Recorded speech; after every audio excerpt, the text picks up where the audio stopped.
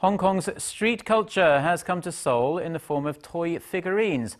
Hong Kong-based artist Michael Lau is holding his first solo exhibition here in the capital.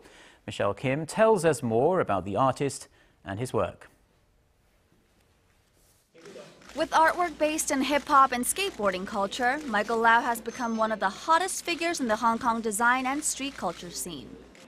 Now, he's bringing his art to Seoul in his first solo exhibition in Korea.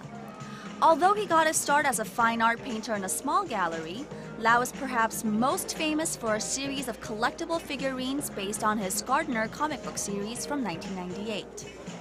Lau drew heavily on his interest in street culture and design to create the series, which became an instant favorite among the locals.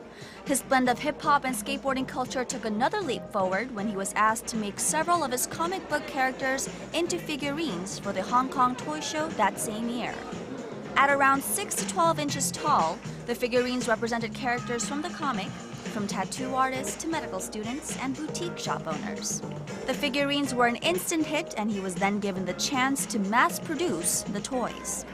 By 1999, the figurines were selling out as soon as a new one was released. Since then, he has turned the creative project into a successful art toy franchise that has seen him collaborating with major clothing and shoe brands. After starting with just 12 figurines, he has since expanded the collection to 113, with more to come.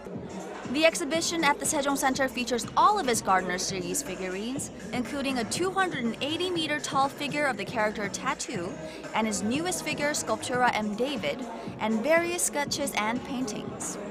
Mr. Lau said he is happy to be exhibiting his work in Seoul.